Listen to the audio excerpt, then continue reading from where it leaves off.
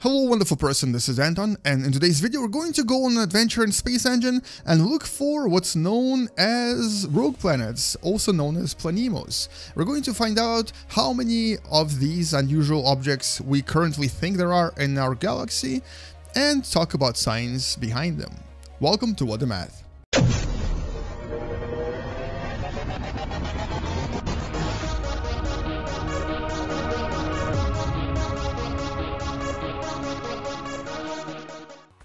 So this is actually not a planemo, this is a regular planet with a regular moon somewhere out there in our galaxy, but possibly also not really very realistic because it's actually procedurally generated. But we are going to go and look for what are known as rogue planets, basically planets that were kicked out of their own solar systems and became sort of like the orphan planets. They orbit completely alone by themselves, maybe with some moons around them. And we think there's actually quite a lot of them. Previous estimates suggested that there might be even more of them than the stars in our galaxy. As a matter of fact, we thought that there might be up to 1 trillion of these Jupiter-sized objects that are out there simply because of the observations from various telescopes. And the way we found them is actually very, very original. And let me actually just start by explaining to you how we've discovered the number of these unusual rogue planets in our galaxy. So there's actually something known as a micro-lensing event. Basically, whenever an object passes in front of a star, it creates this very unusual phenomenon that you kind of see right now. This is called micro-lensing. This was actually discovered a long, long time ago and explained a long, long time ago by Einstein. And let me just actually show you an example of what this might look like by using, I guess, a black hole, such as, for example, the infamous Cygnus X3, one of the first black holes discovered. And essentially, here is how microlensing works. Now, we know that black holes can bend space-time quite dramatically, and so whenever a star is behind such a black hole, so I'm going to position it just a little bit behind, you'll see that it creates this kind of a very interesting lens bending effect.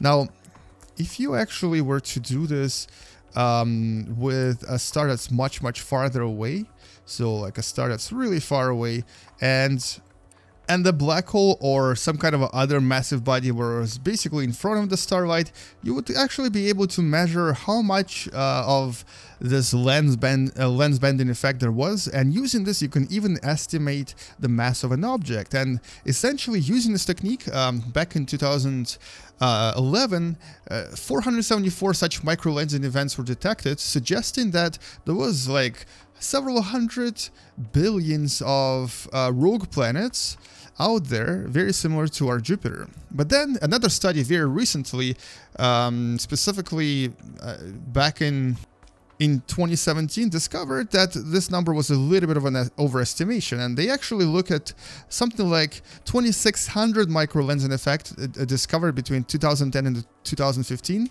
looking at various objects passing in front of various stars from our own Earth. And by looking at these microlensing effects, the scientists were able to estimate that it wasn't as many actually.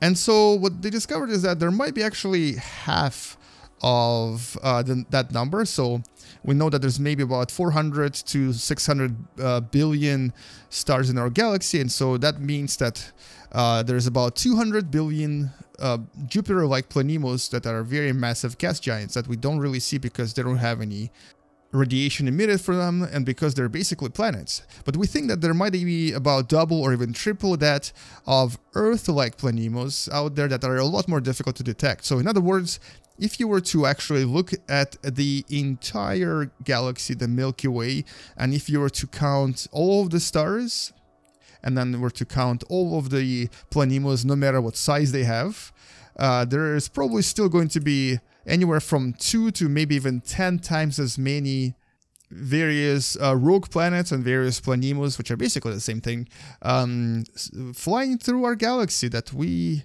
think do exist there. And Maybe one day we'll be able to even study one in a little bit more detail, but as of now, we only know about them through these micro-lensing effects. So let's actually go and use Space Engine and try to find out how many of these objects we can discover from our own planet Earth by using Space Engine. So what we're going to do now is we're going to go to Earth.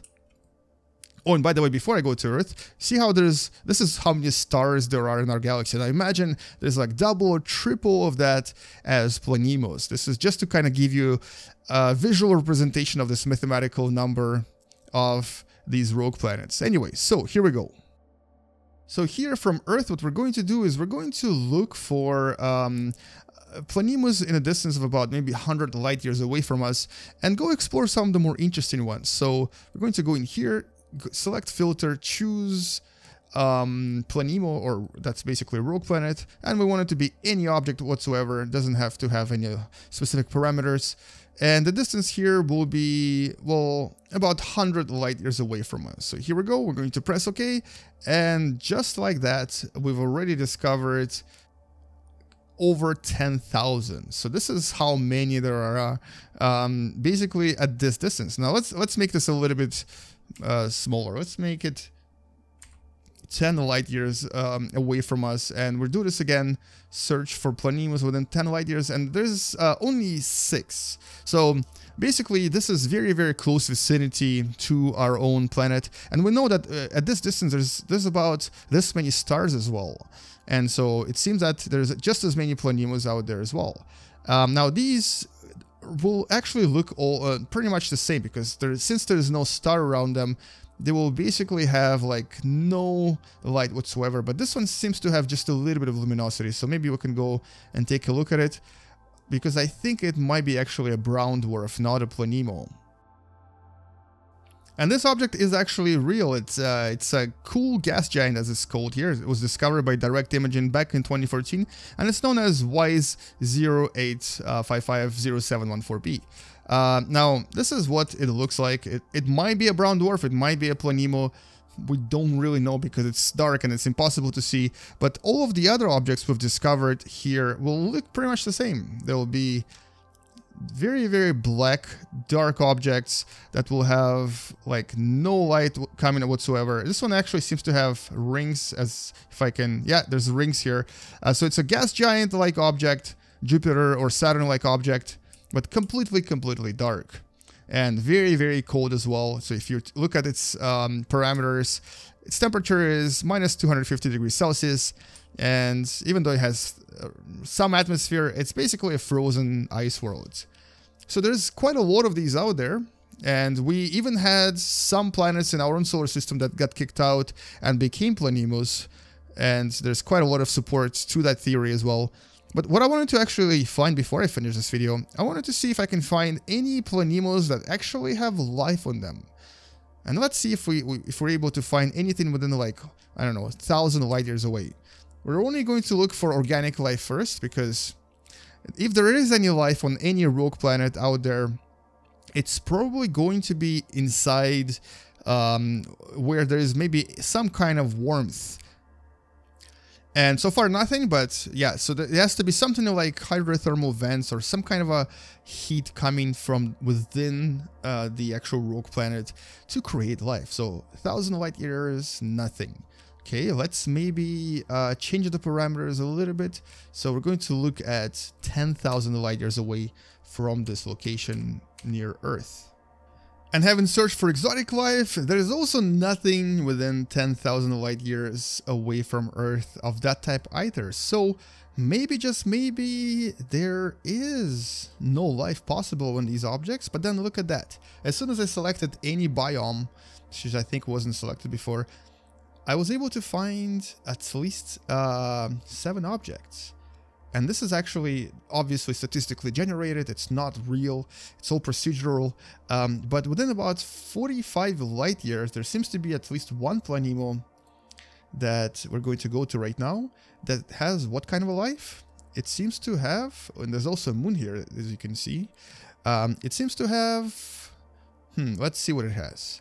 Ah, I see. It has a planet orbiting around, or I guess in this case it's a moon that has organic multicellular terrestrial life. Now the temperature here is actually surprisingly high for an object that doesn't have any stars, minus 84 degrees Celsius. And that's probably because it's getting a lot of heat from within, from inside. So there might be hydrothermal vents from tidal heating from orbiting this very, very massive rogue planet. And this is generating heat that's then giving the life some kind of energy. So this is very, very interesting and very unusual.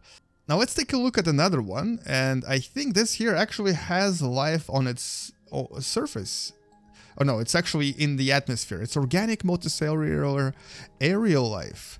That means that it could be like birds and stuff. Well, that's all hypothetical, of course, because it's procedurally generated, but considering the temperature is minus 250 degrees Celsius, this is really interesting. Now, how this life was created and how this game thinks about creating such a life is obviously a mystery, but for all we know, this might be actually real. So you can see this very dark object has no light whatsoever. The only energy here is probably going to be from inside of the planet, kind of similar to Neptune. Neptune produces a lot of heat on the inside, much more than it receives from the sun. And so this object here can probably do just that. And considering it's like 19 masses of Jupiter, it would probably have quite a lot of heat produced on the inside. And all of this heat somehow creates life. And there's actually a moon orbiting around it as well. So that's very, very interesting. So we were able to find 7 objects within 10,000 light years that consisted or that had all kinds of life living there. And so what this kind of suggests is that, well, for all we know, there might be life out there very, very different from what we're imagining today and what we will ever be able to discover here on planet Earth.